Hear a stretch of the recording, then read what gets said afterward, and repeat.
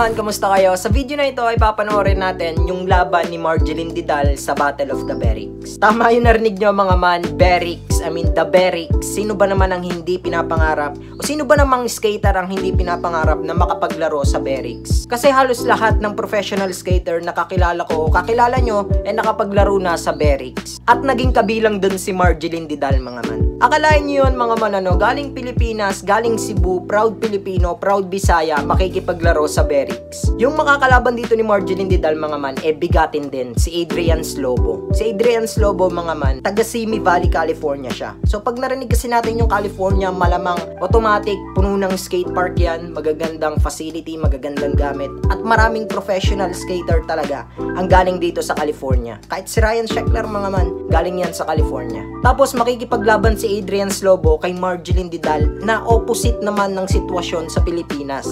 Sa Pilipinas o specifically sa Cebu nun mga man, developing pa rin lang yung skateboarding. Maraming malalakas sa Cebu nun pero wala pang masyadong suporta galing sa gobyerno para makapagpatayo ng maraming skate park, masuportahan yung skateboarding, as in developing pa lang talaga. So magiging magandang laban to, panigurado. Kaya wag na natin patagalin yung intro, panoorin na natin yung unang laban ni Margielyn Didal sa Battle of the Berrics.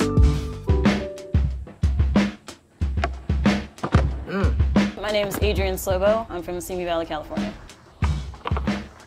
My name is Margielyn Didal. I'm from Cebu City, Philippines. Yeah, I've been skating for 7 years already. I started skating about 11 years ago. I just thought it was something cool to do, meet some new people, so fell in love with it.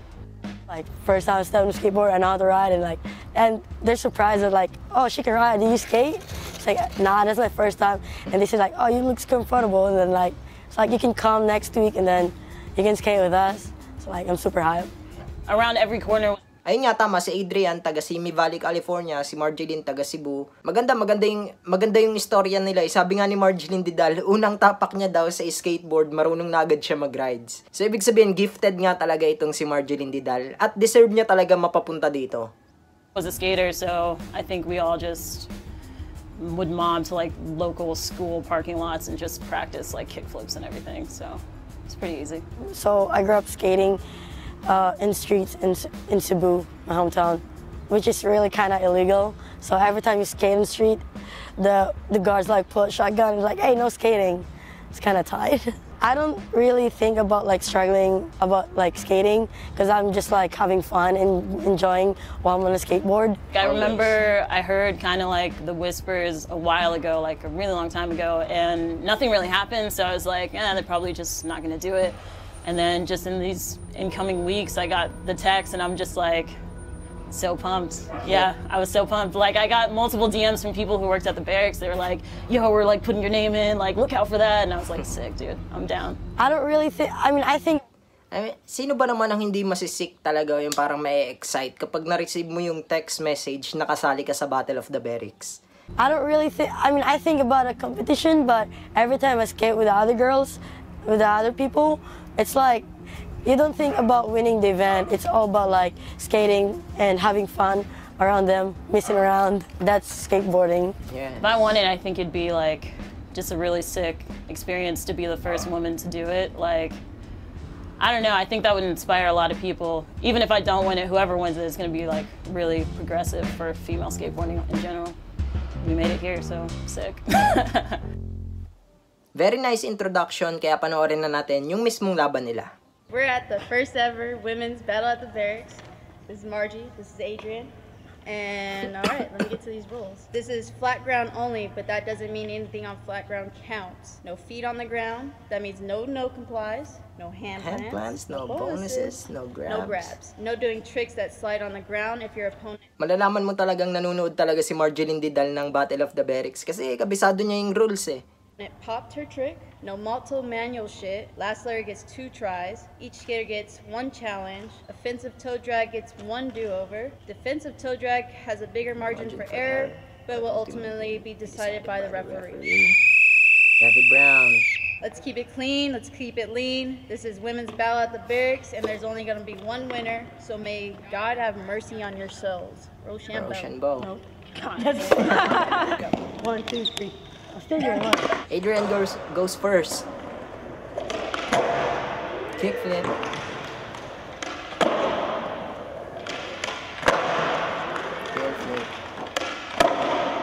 komportable si Margielyn Didal dito sa game na to. Lalo na yung 360 flip na yan. Fake flip. Sobrang consistent nila parehas. Nollie kick flip.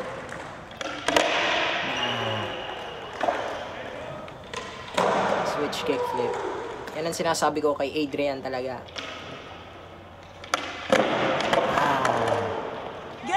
Good. That counts.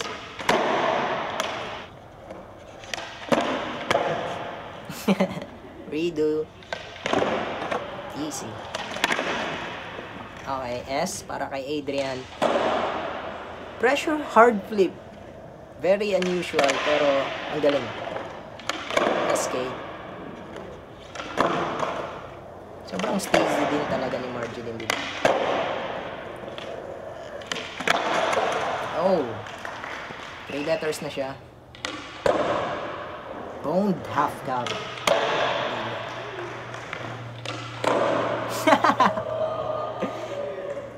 Kickflip pretzel. Pretzel pala tawag doon. Kala crossfit. Okay, hindi niya nagawa yung signature trick niya na yun. Fakey heel, mali din para kay Adrianne. Ayun, nabuo yung fakey heel ni Margielyn. Okay, last try para kay Adrianne. Ganda talaga nitong laban na to.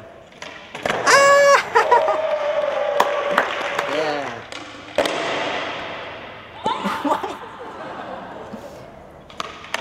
Nakaulit talaga si Margielyn. Sarap kasama. Nollie! Paano niya pa nabuo? Hey! 360 shove it. Last try para kay Adrianne.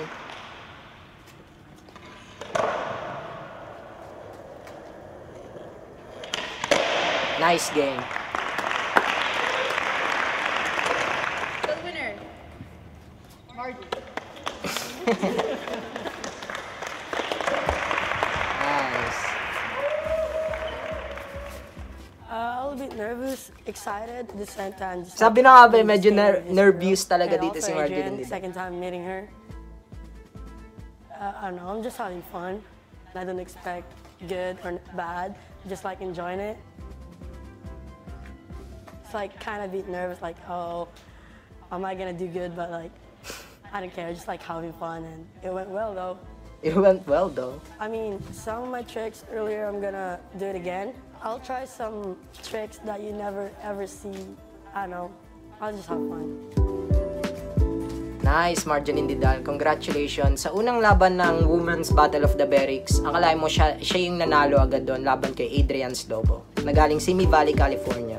Napakaganda nitong laban na to mga man, kasi hindi mo feel na parang competition siya. Parang parang regular na game skate lang sa local spot nyo, ganyan.